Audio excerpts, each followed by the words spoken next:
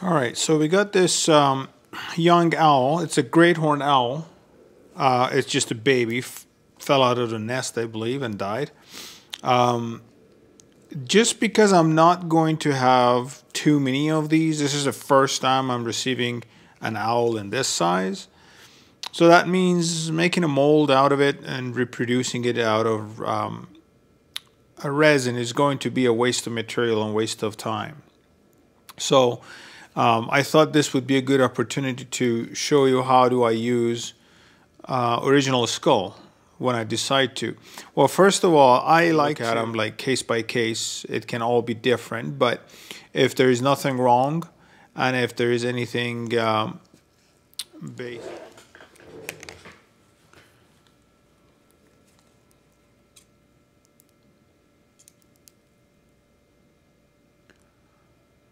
so it is frozen, I guess.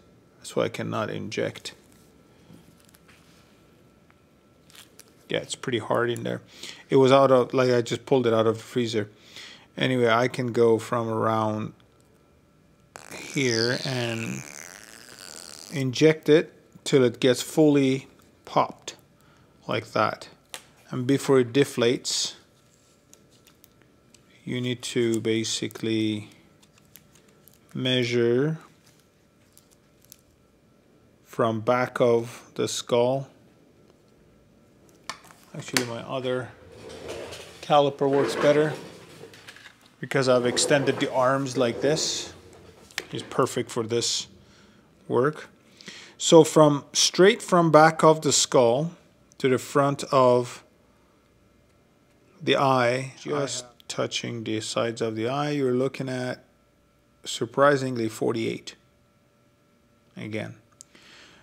And just to give you an idea, back of the skull, from around here we'll build up some walls in there, and also around here to clean everything out.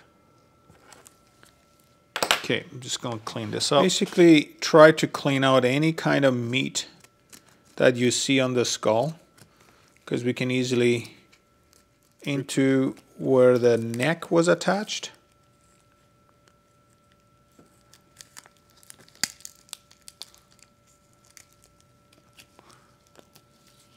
Make a little bit more, not a lot more, just a little bit more, because I'm going to pour some borax or anything sticking to it, and then dry it out and bring it back for more work. Also, these is that I'm going to keep the eye sockets in good shape, and yeah, you can see right now. Set it aside for a few days while I'm working on other skulls, and let it dry out and get harder, and then we'll come at the end and then do the finishing touch up on it.